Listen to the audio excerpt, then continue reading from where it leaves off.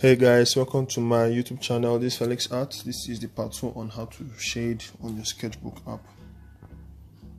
So I want to do next in this video. Okay, you can see this is where I stopped in the last video.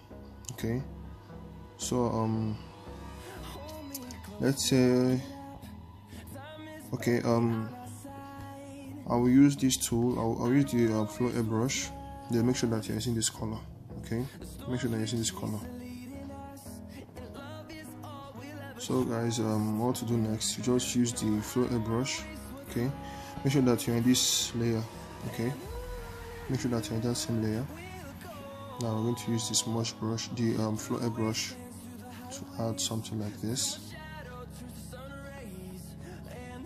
Okay.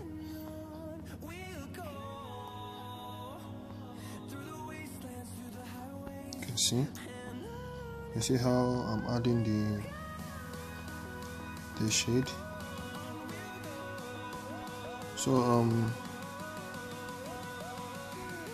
once yours is like this, or you can use the hard airbrush.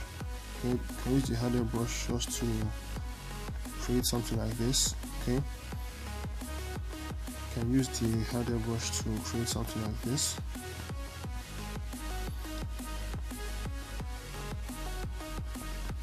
So guys, once you're done with that part, you can use your smudge brush. Use your smudge brush to blend.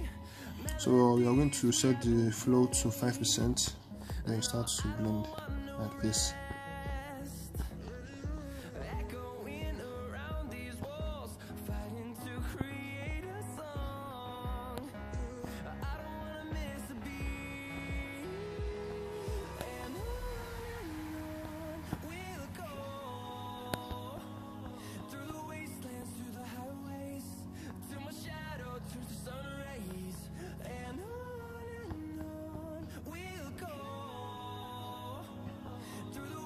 Then you're going to smudge this place also.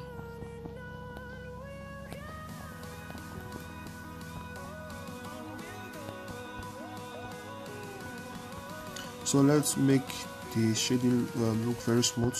Just take the flow to 2%.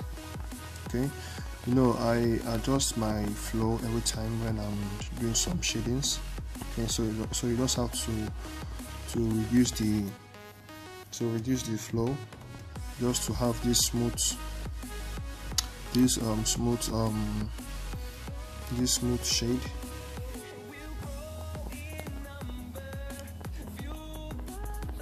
So you can see this is how I'm doing mine. Okay, so at this point I can take the flow to 7% just to drag this place here. Like, you don't need to add more. You don't need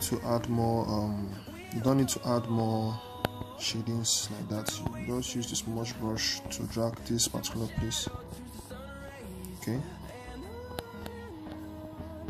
so let's say it's getting good like this. Okay, just what you need to do. Okay, so like once you're done with that part, okay, once you're done with that part, you can still add some dark shades here if you want. So this is what I'll just use the dark color. Make sure that you're using the flow brush. Okay, and just add something here like this, just to give it this look. Okay, so once you're done with that, then use your smudge brush, change the flow to 4%. Then you drag it like this.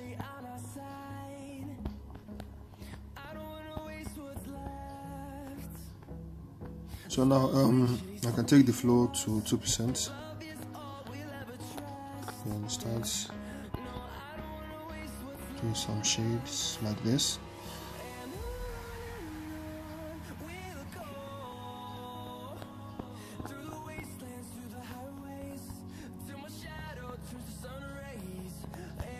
You can see I'm using the smudge brush to join these sides together.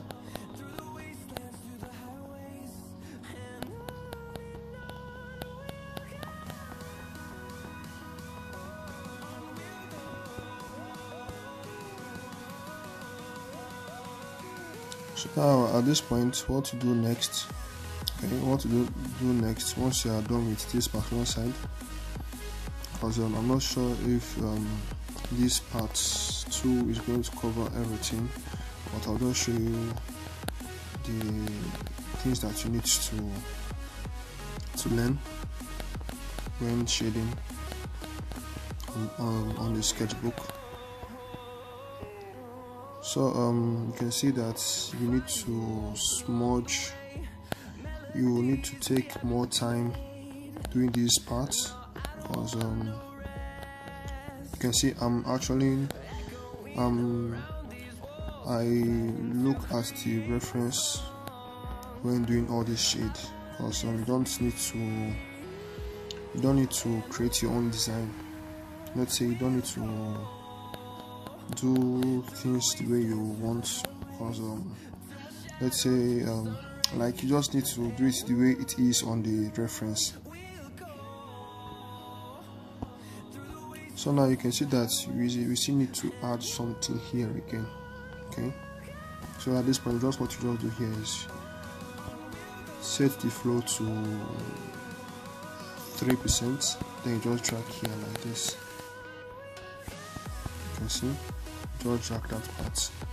Then once you drag it, then you blend again. Blend. Now you can take the flow back to 1%, then you blend this side. You can see that this particular side needs more attention. Okay, so I'm going to make sure I get this particular side before we move to the next part. Okay, you can see. So guys, what to do next? You can add something around here. You can just add some little shade around here. Okay, so I'll just use the flow airbrush, then use this color, then just add something like this. You don't need to add much, just one. Then use your smudge brush to blend. Make sure to set it to 3%. Then you start doing it like this. Just blend that part.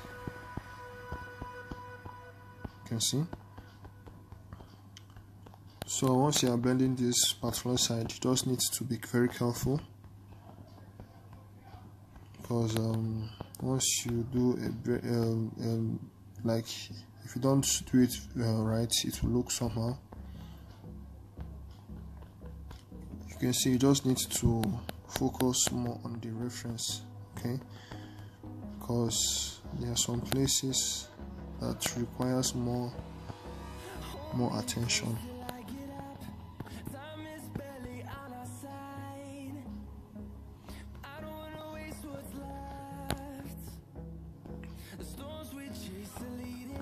So now guys, at this point I will just use the smudge brush, just take the flow to 6%, then I'm going to drain this area to this.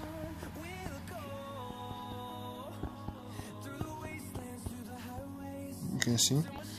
So once I'm joining that particular side, then you can join here and here.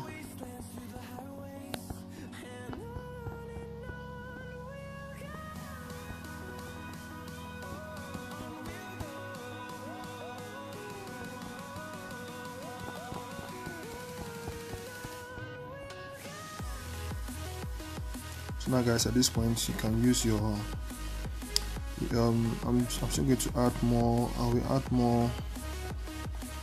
add more shadings to this place. Just use the flow airbrush, then add something here again like this. Just add one like this. Okay, so once you're done with that part, then you leave it. Okay, just leave it the way it is. So now just go back to this place here again. Just use the hard air eraser to erase some parts like this.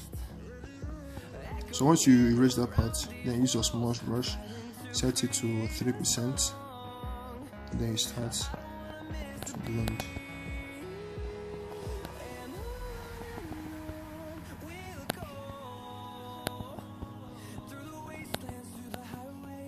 You see? So what to do next here, I'll just move back to this particular place, set the flow to 5%, then I'll just drag here like this. So once I'm doing it like that, then I will, okay, so you can see we are almost getting it. Now what to do next here again, you can see we just need to add some shadings right here again. What to just do, just use your flow airbrush, then you add something here again like this. Just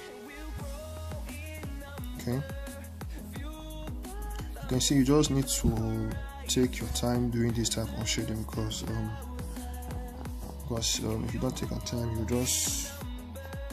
doing mistakes every time. So now we are done with the left face. Then we're going to move over to this chin side. So what to do here, very easy. Use your hard airbrush, then do some shadings like this. Okay, then use your smudge brush to blend. You can see I'm joining these two sides. Okay, now I'm going to blend this particular place here again, then use your smudge brush to blend.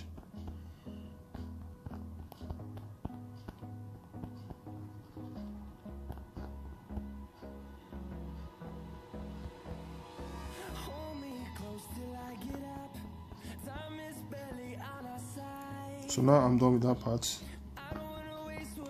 Just do it the way you see it on the reference.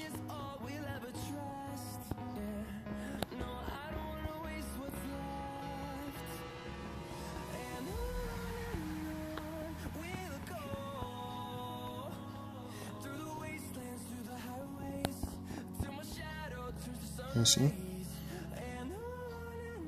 Make sure yours is like this.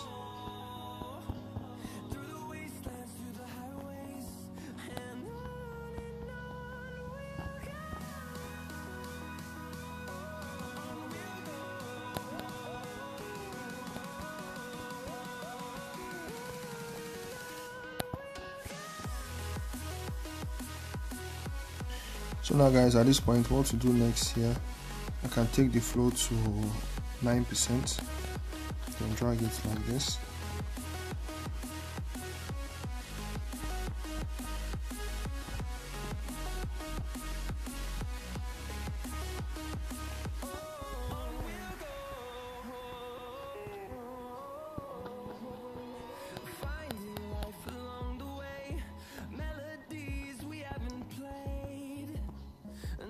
So what to do next here is to add some dark shadows using this dark color.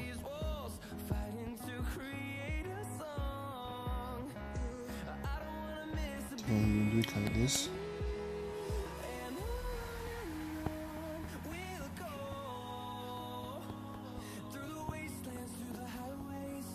So once you're done with that part, then you can see add some dark shadows in the jaw side. Okay, you can see add some dark shadow at the jaw side. So I'll just add something here like this. Okay, so once I'm done with that side, let's add something here again. Okay, then at this point I'll use the smudge brush to blend this particular side, just like that. Okay, so once I'm done with that side,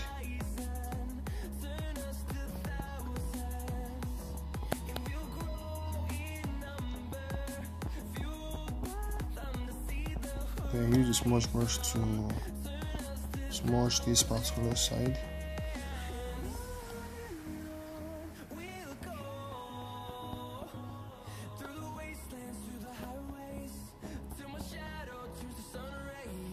Okay. So now guys, what to do next? Use the flow airbrush, then you add some dark shadows, then use your smudge brush to add some effects here like this. So once you are done with that,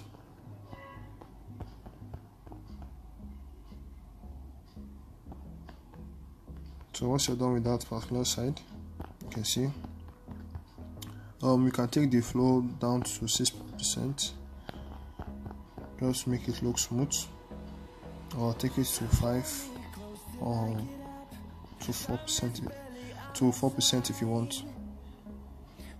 So now at this point I'm going to add the last one right here.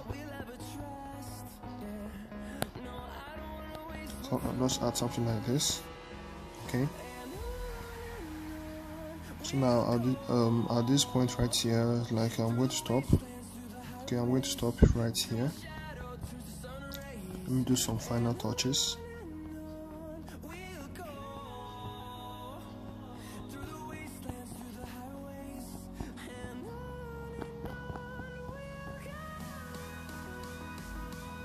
So now I'm going to stop right here. Okay, I'm going to stop right here. Okay, I'm going to stop right here. So see you in the part 3. Okay, but before I end the video, I'm going to use the hard eraser to erase these parts of the map side, because like we're going to open a new layer on the part 3. So I'm just going to stop this side right here. Okay guys, this is the part 2. Get ready for the part 3. Thanks for watching.